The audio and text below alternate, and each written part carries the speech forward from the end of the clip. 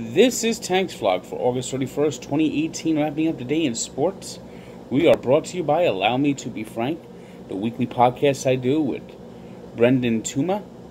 It's we got a whole riot of guests every week. We try to get someone interesting, and this week we had Jerry Thornton from Barstool Sports and author of the book 5 Rings about the Patriots dynasty. So listen on SoundCloud and iTunes.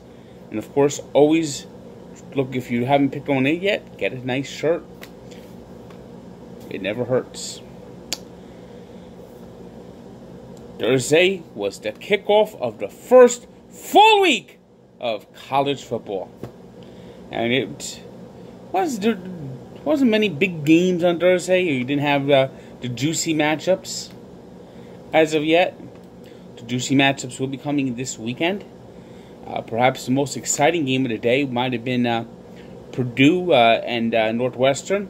Northwestern built a big lead, but got shut down completely in the second half as the Boilermakers tried to come back, but then it just fell short. Final score, Northwestern 31-27, winners in Purdue, winning a conference game to start the season. Central Florida, who would like to claim a share of the national championship last year. They made rings, they got a banner, and they started their defense of their alleged national championship in Connecticut against UConn, and boy, they whipped up on the Huskies 56-17. As part of college football, we have my feature, my 6-pack picks. I pick 6 games. That segment's brought to you by MyBookie AG. If you want to get easy payouts, sign up now. Use promo code TANK. That's my weekly 6-pack college picks. If you want to look them, check them out. Click the link below. I always try to go for the biggest games for my 6-pack picks. And of course, I'm picking Notre Dame to beat Michigan. I like Washington over Auburn. West Virginia over Tennessee. Alabama over Louisville. Miami to beat LSU. And Florida State over Virginia Tech. So check them out. See how I do. See if you could go against me. That's my 6-pack picks, and they will be brought to you weekly by MyBookie AG. Turning to baseball, Mets are off on Thursday as they head to San Francisco for a West Coast trip late in the year. Meanwhile, the Yankees were home and once again went against a team 30 games below 500. The Tigers are terrible. I mean, it's you get Tony Tiger, he'll go, "They suck," and the Yankees just continue to play poor baseball against teams they should be killing. That was just the Tigers are 20-46 on the road, and they got back-to-back home runs off Dellin Betances. I mean, Betances hard that he'll blow the baseball game. He is not a good closer. Betances hard, the Yankees will have another letdown. But Tigers beat the Yankees 8-7, and after the game, the Yankees made big news, agreeing to acquire Andrew McCutchen from the San Francisco Giants. Now, I know McCutchen hasn't had a great year in San Francisco, but the former All-Star could be a big boost for the Yankees, who Aaron Judge doesn't look like Aaron Judge might miss the rest of the season. I mean, when's he coming back? He hasn't even started swinging a bat yet. I think it's a very important deal by the Yankees. I mean, their offense has been stagnant, and Brett Gardner is just having a terrible year. So Andrew McCutchen will be in pinstripes. Meanwhile, the Red Sox rallied to beat the White Sox, so they gained another gain on the Yankees. J.D. Martinez hit his 39th home run.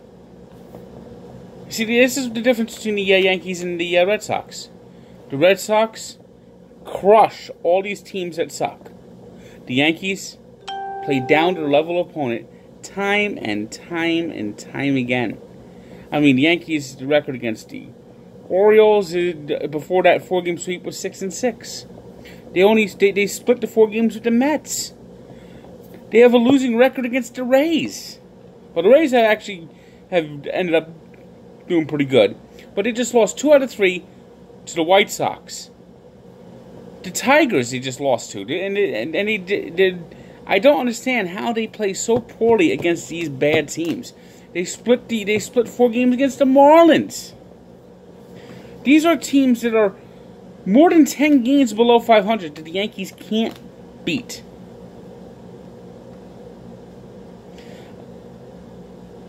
In a game with first place on the line, it was the Arizona Diamondbacks beating the Dodgers 3-1. Meanwhile, the Rockies are locked, as I'm doing my vlog right here, are locked in an extra inning battle with the Padres.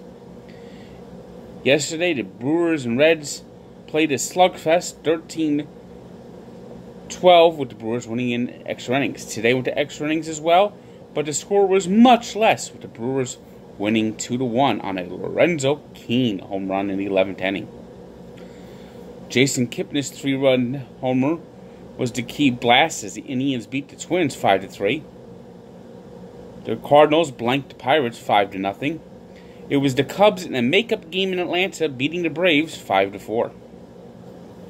The Angels stunned the Astros 5-2, and the Mariners, facing desperation time, need to go into Oakland, need to take 3 out of 4 this weekend, start the series in a good way, winning 7-1.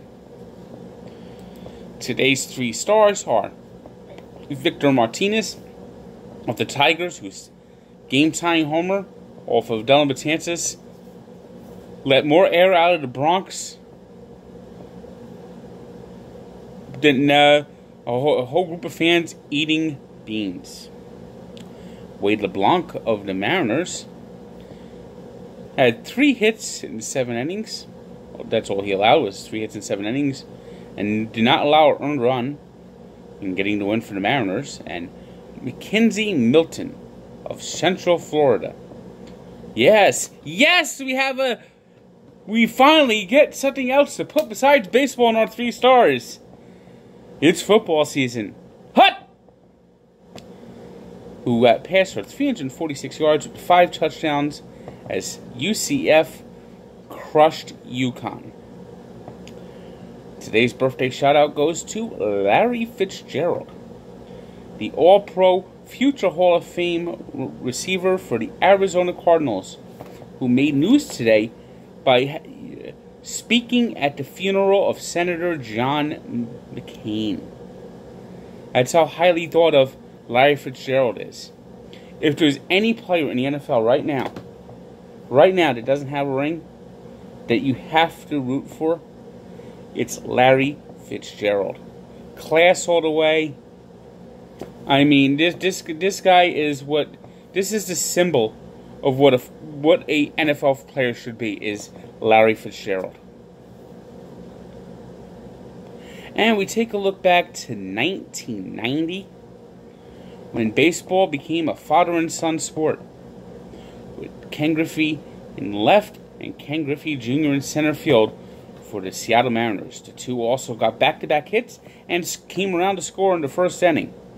Later that year would also hit back-to-back homers. So take a look back at when father and son played together in the same outfield for the Seattle Mariners, the Griffies.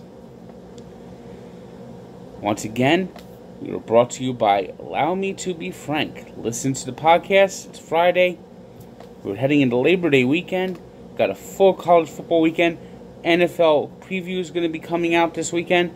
Keep an eye on that. Keep coming to Sports Encyclopedia. And if you'd like to help Sports Encyclopedia, contact Tank at sportsencyclopedia.com and see if you want to take a shot at doing a team summary.